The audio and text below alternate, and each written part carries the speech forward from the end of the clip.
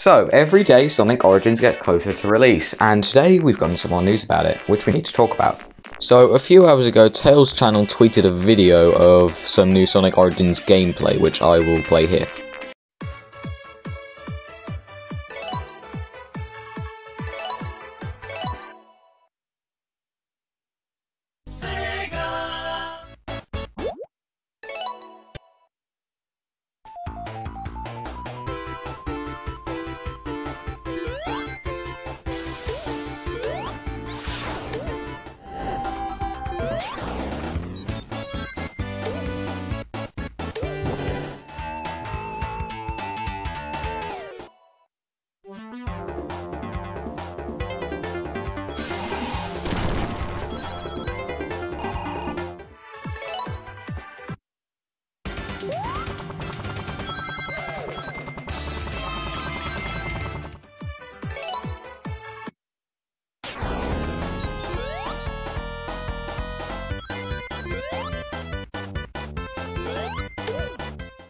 So yeah, a lot to unpack. So I'd say the first notable thing is the drop dash being in Sonic 1. Well, in fact, all the games in Anniversary Mode.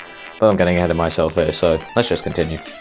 So, this one's really cool. So it is confirmed that Super Sonic will be in Sonic 1 in Origins. And this makes me very happy because maybe Labyrinth Zone won't be such a slog to get through. Now this little clip here shows that we can play as Knuckles with Tails, just like how in the original Sonic 2, we can play as Sonic with Tails along our side as well. Now I think this is a really cool addition, seeing as you couldn't do this in the original mobile port of the game. Now the last section of this little clip that we get is basically like showing off the side missions that we can play in all of the games. Now it seems they're taking the Generations approach, where you need to do something and then do it in a certain amount of time to get the rank you want. And I will say the only disappointment seems that it is just like a certain part of the level instead of like completely different layout in like a type of theming like how Generations did the challenges for the keys. But other than that, it does look pretty fun.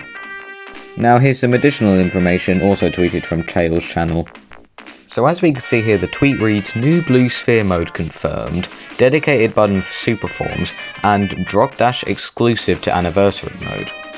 So I'm going to assume that the new Blue Sphere mode is kind of like how Mania did it, where it was like green orbs and he touched them, and then they go blue, and he touched them again, and then they go red, which is actually pretty cool. Now I feel like the super form being dedicated to a separate button was basically a must really, because now we can drop dash and insta-shield at will without turning into Super Sonic. Speaking of the drop dash will now be in every single game, only Anniversary mode though, which I guess makes sense, but it would be nice to have like a feature where you could toggle it on and off.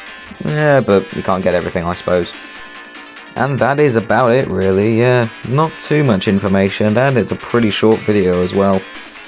Well, I guess I could have talked about the menu, but it's just a menu, it doesn't really matter all too much. And I know we didn't really hear a lot of it, but what we heard was pretty nice. And that's just about it for this video. It's pretty short, but there wasn't really much to talk about, so make sure to subscribe for more Sonic content like this.